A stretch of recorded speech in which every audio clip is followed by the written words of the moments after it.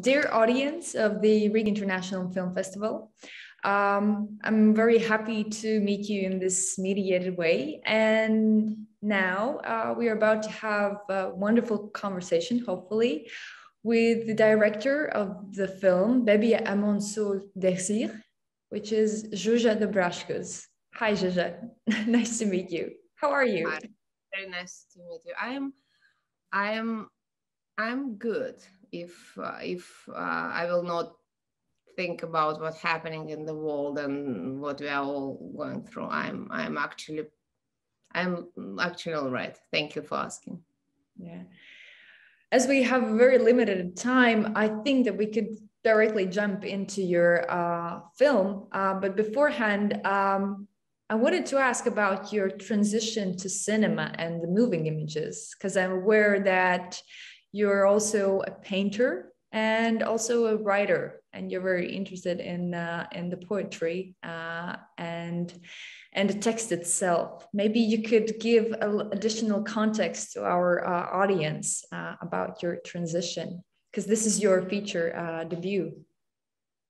Yes, right, correct. I was educated from the childhood. I was always in art, and after I educated from the university, I was mostly I was a painter, but somehow I didn't get full satisfaction from it. I found that the idea I have and the result, between the idea and result, such a huge gap, kind of because of technique, because of the paintings, oil, canvas, or my problems. I don't know. I didn't achieve what I really feel and know. And somehow the paintings, it was nice skill to have, but it didn't satisfy me fully. And then I started to write short stories, and this is wow. Now the idea is quite close to the result.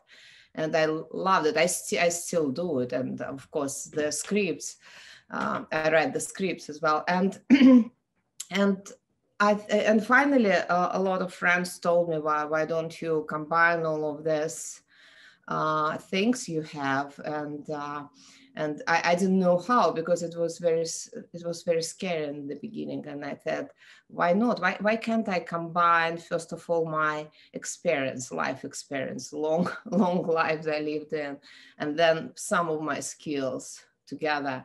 And it's how I decided finally to jump from this cliff to the completely unknown something, and I decided to make the film.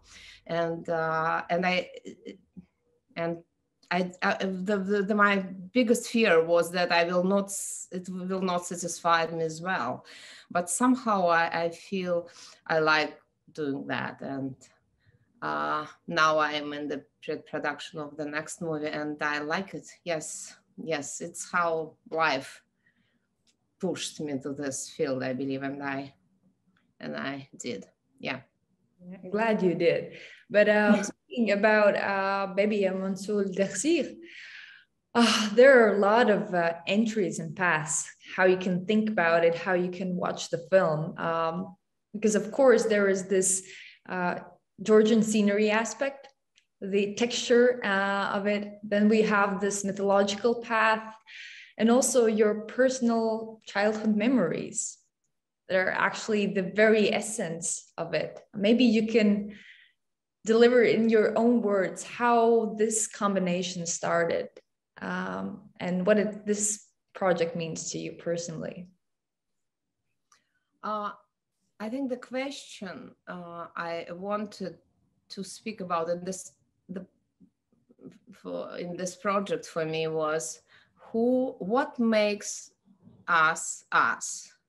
What kind of,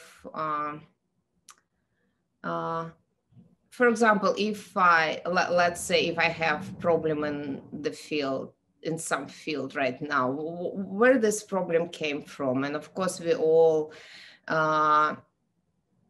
visited some psychoanalyst or we all understand it all comes from the child. A lot of things come from the childhood. A lot of things come from the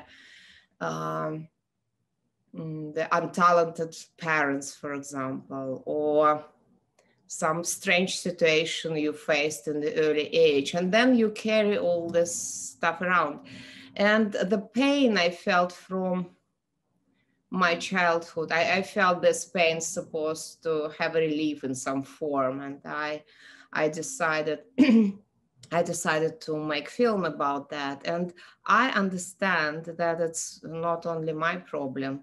In there are many unfair situations in childhood of many people, and I like to see all these small connections between what can kind of cause and effects of this things we all connected. Kind of, it's very difficult all to explain, and I just wanted to express my pain and my view of how it's all connected. My feeling that we all kind of go through the completely crazy maze, sometimes in the full darkness, and we always wait. All of us, we are waiting for the wow, the exit soon. It will be amazing exit, and after it will be, everything will be amazingly fine. It will be light. I don't know, heaven, whatever it is. And finally, we understand that every exit from any new maze, it's entrance to the new one. And to accept it, to understand it, and even to learn to love it, kind of to love this quest of life. This is what I was talking about. I have a lot of things there. I decoded a lot of my thinking in the film. And I would love everyone to see their own film about I gave the music, but the dancing is the viewers supposed to dance themselves. Yeah, great. I agree about those multi-layers of not only your personality and your experience, but we can also project our experience while being in childhood. What I sympathized the most was your approach towards Ariadne's relationship with her family and the structure of the family, and that there is this presence of much older generations that are dictating the path for those who are in the early days of their own kind of path. Maybe you can talk about your personal attachment towards your grandmother, because I've read you also had difficult relationship, and about the family structure and also the young woman's perspective as well in the film. Right. I seriously don't want viewers to think about me like a person when they watch the movie, or I love when the product, whatever it is, paintings or drawings or film or story, kind of will not attach to the person who did it, because I think it's completely two different fields. What I want for the audience to feel kind of, I want to share the emotions, and I believed the film can kind of push some buttons where you can feel yourself, you can find your pain. Wow, this is where it's from. Or I don't want to teach anyone anything. I just want them to feel something new, very similar, or remind some feelings they have in the past, and kind of start to think what all of this about. Please start to think. Please see how life is not on one hand, it's very simple things. In another hand, it's multiple complexity and crazy and insane. And think about this, kind of I pushed my people who wants to see it and likes it. I push them to be philosophers of their own lives, to find the all things there. And sorry, and that's it. I don't know how to say it better. It's just please feel, please think, please see the different point of view, see the picture, even in the composition of the movie.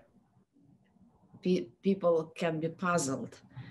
Yeah, it's kind of uncomfortable sometimes, composition. And I know when we started to shoot, and a lot of people, technical people behind the camera, sorry, they asked me, Juja, are you sure? Are you sure you want to cut the faces? Like, are you crazy? I do understand that there is some laws, but for me, to sometimes to break the laws, it's just to push someone to think, just to think, because not to sleep all the time, not to do the things we used and we bored from, kind of push them in the new reality. This is my new reality. If you're ready, go there, meditate, and probably you will feel something new or find something new in yourself.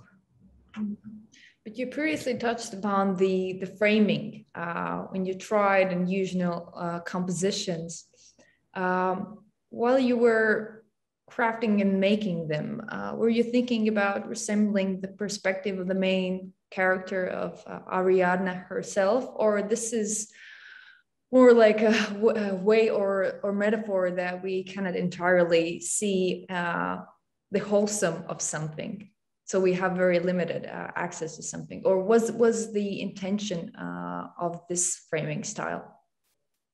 Its intention, it's the emotions we have. For example, now I'm sitting in front of you. You feel very safe, comfortable. It's kind of how it's supposed to be. If suddenly I will start to speak to you like this, you will have new emotions. Yeah, that Juja wants to hide, or she doesn't want me to see something, and what's going on? And your brains start to work kind of intensively. And to doing that with the framing in my film, I just kind of increase the emotions I want to express. And I kind of uncomfortably push someone from, okay, let's say from the comfort zone. I don't like this old cliche phrase, but just to think, to start, what the hell is going on? For example, if someone is shooting something like this, you immediately will start to create your own explanation as what's going on. And I believe this extra explanation, this is very necessary. I think to be able to move yourself with the help of the art, you need to do some work as well. It's very important. If you just watch the movie, didn't struggle at all, you need to struggle a little bit to achieve something in any fields, and in film as well. You need to give the viewers possibility to work, to think, to adjust to your perspective. And I think this is what I want the audience to do, to kind of to come to the film and return with the new kind of adjustment of the, okay, it sounds all awful. Okay, brain adjustment, let's say. But or maybe to activate the spectator to have very active or intense relationship with the imagery itself. Yes, exactly. This is one of the needs as well, and this is very well said. Yes, to be more intense, to be more. Yes, you're right. But Pris, when I asked about your personal history of your childhood or teenage years, how is it actually in terms of revisiting yourself in that period while you were making the film, or you tried to distance yourself, or how it was for you personally, actually? No. I think we all are revisiting our whatever past, or the brightest, pleasant or unpleasant moments of the past all the time. It doesn't matter if you make something about it or not. If sometimes we are cooking, we're thinking, oh my God, remember when my first date went wrong. This is why, for example, the film structure of the film was the present and the past was kind of intertwining. Yeah, but I actually asked not anyone to call it flashbacks, because it's not flashbacks. It's all happened in the same time. We all live standing in the present time, but we always part of us in the past, part of us in the future. We are thinking, wow, how this happened. Oh my God, this cup I used to, this is coffee. Oh, my ex loved coffee, but I hate it. And kind of, it's all in our head all the time. And frankly speaking, I never understood the phrase live here and now. I can't. I need to live everywhere, in my past, in my childhood. And this is the film, and it's how I structured the film, like past, present, or kind of like mosaic of our brain activity. For me, it's always present, it's always here, of course, but past, future, somebody's story, my fantasy, somebody's past, somebody's present. It's kind of such a completely crazy reality we live in.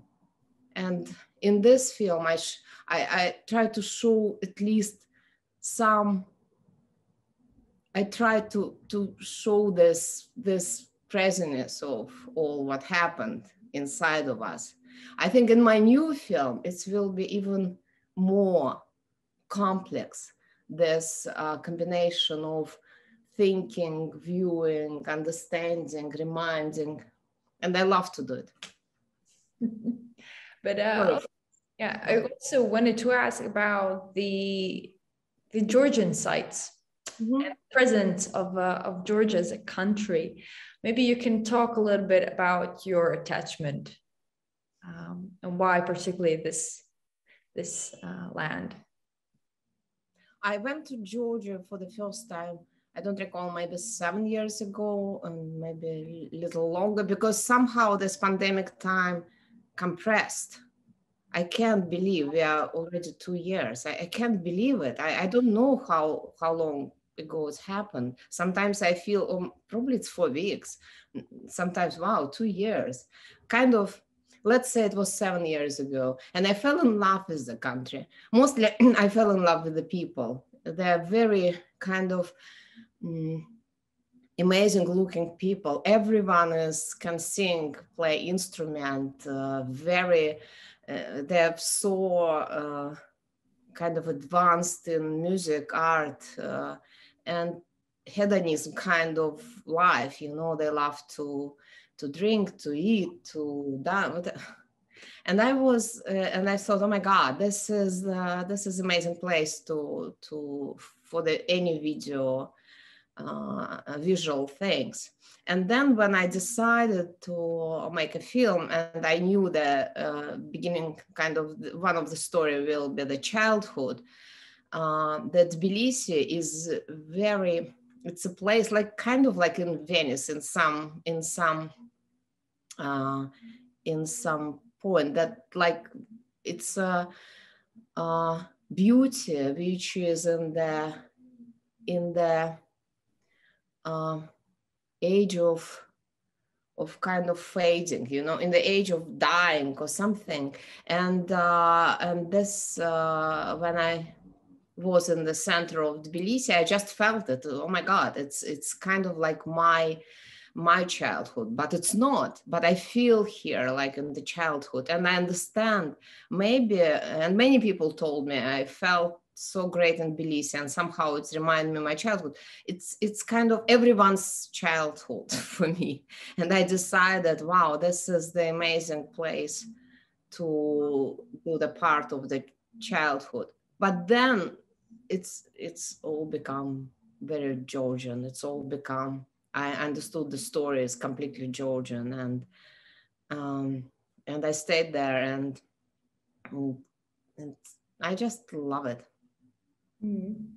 And the word Bebia, as understood in Georgian, it means granny, grandmother.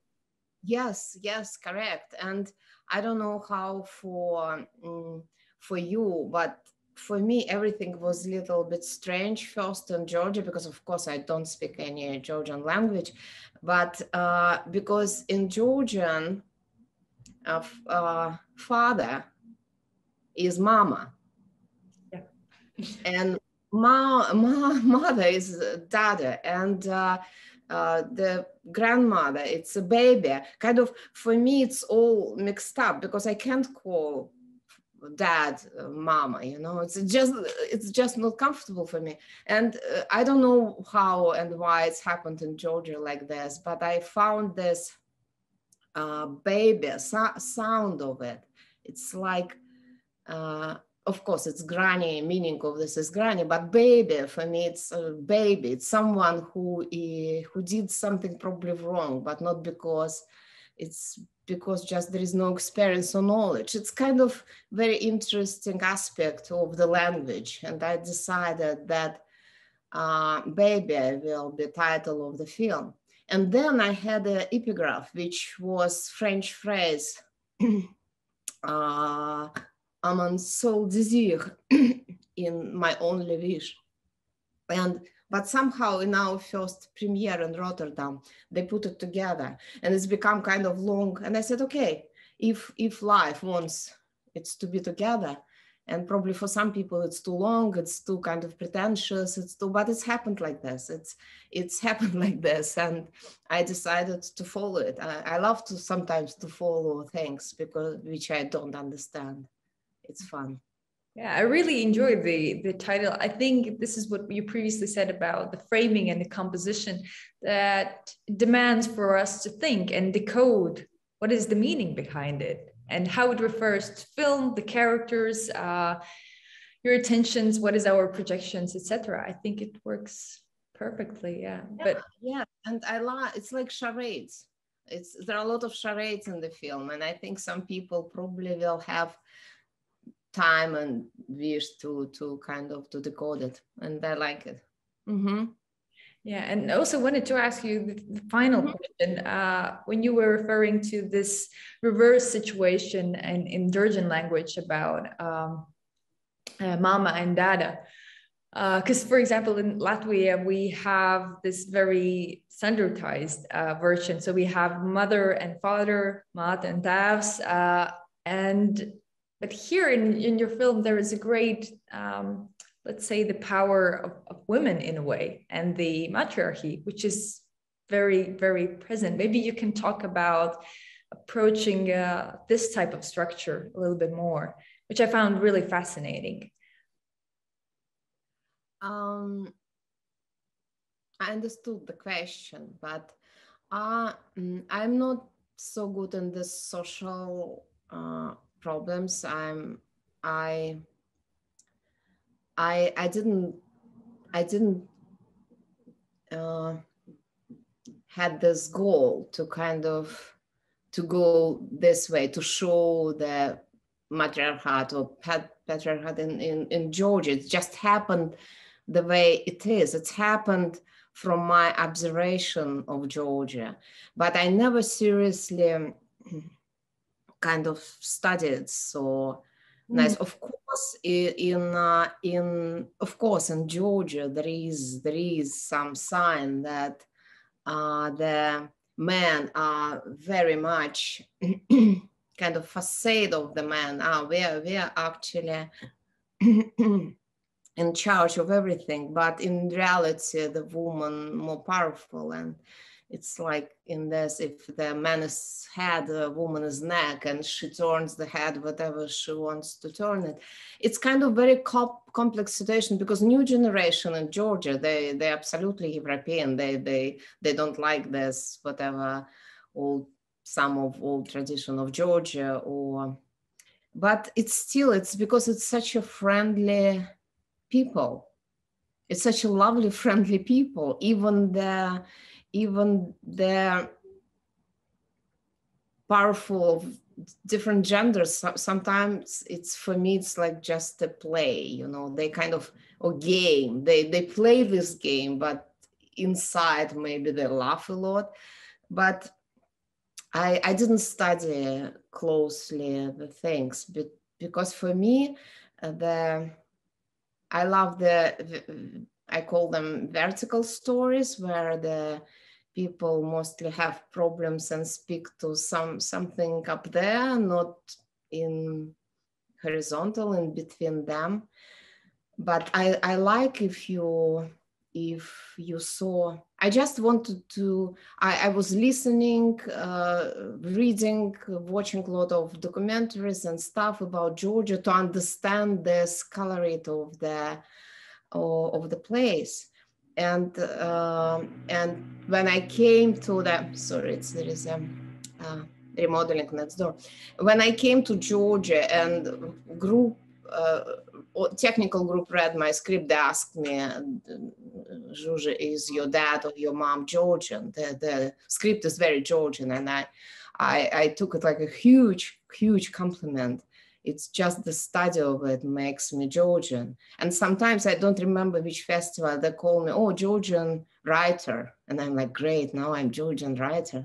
I know probably 5 words in Georgian, but I like it. And languages doesn't, people ask me, I had a lot of questions about how you can make film or make anything in the language which is not your native language, how you can do it. And yes, first I thought, oh my God, I will translate this, but it's absolutely doesn't matter. You actually, and now I am absolutely certain that we communicate with language. It's just some percentage of communication. Probably if you need some technical information or some information, data or something, but mostly we communicate with completely different things. It's probably vibration, or I don't know, aura, the expression, body language. It's absolutely, everyone can make a film in whatever language the hell they want. Yeah. But I wanted to add that we can understand the films are made in foreign languages. So this goes vice versa, actually, that there is this kind of universal pattern still in the cinema itself, which is unquestionable. Yeah.